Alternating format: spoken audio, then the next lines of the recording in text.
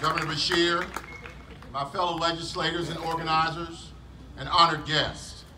I am proud to stand with you today as we commemorate this historic moment in our country's history. It means so much to me that we are holding this march here in our capital city, the community where I grew up and now serve in the Kentucky House of Representatives. I want to thank Senator Gerald Neal for his efforts to bring this march together, and I deeply appreciate those who worked so hard to make it happen. That includes our state and local chapters of the NAACP, our state government, our local government, our church leaders, our educators, our labor unions, KSU, and all other organizations that are on the front lines advocating for true equality wherever inequality exists. I was a small child, 6 years of age, and in the first grade when the Selma March was held.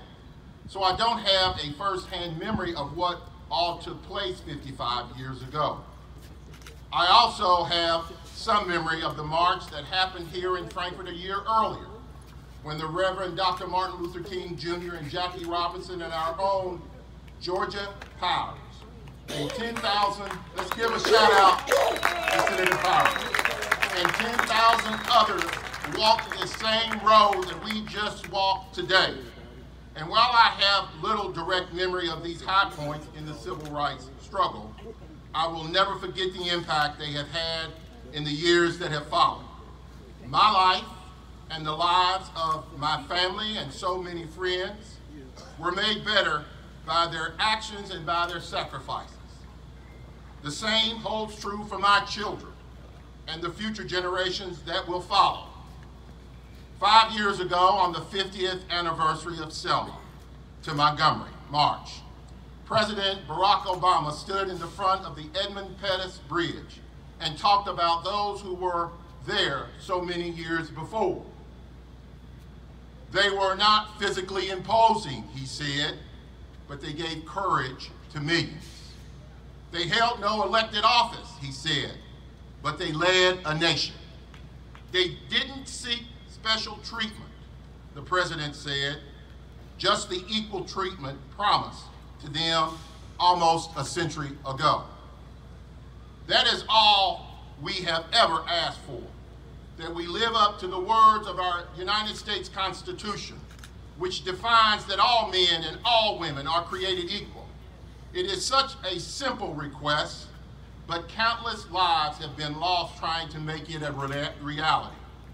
To some, the march from Selma may seem like an ancient history. That's its lessons are no longer relevant because of the progress that we have made since then. As most of you know who are from Frankfort, I am a retired history teacher. So I know what happens when we forget our history or think it has little bearing on our lives today. The fact is, you don't have to look far to see that echoes from that era are still very much with us today. Those echoes can be found in efforts to keep people from voting. Those echoes can be found in efforts to dehumanize those who do not talk, walk, or look like us. And those echoes can be found in the dark corners of social media, where those driven by hatred attempt to shut down anyone who fights for what is right and fair. Many of those heroes who crossed the bridge 55 years ago are no longer with us, but their legacies live on in people like you who have picked up the baton and marched it further down the road, past Montgomery and past Washington, D.C., and into the hearts of so many who believe our country is a better place when equality is more than a word on a page. That's right. So in ending, let me thank you again for being here, for breathing new life into such a powerful moment in our history. And people like you and me, more than ever, must continue to pursue, fight, and stand up in defending and protecting the human rights and the civil rights for all people in this Commonwealth and in these United States of America. Thank you.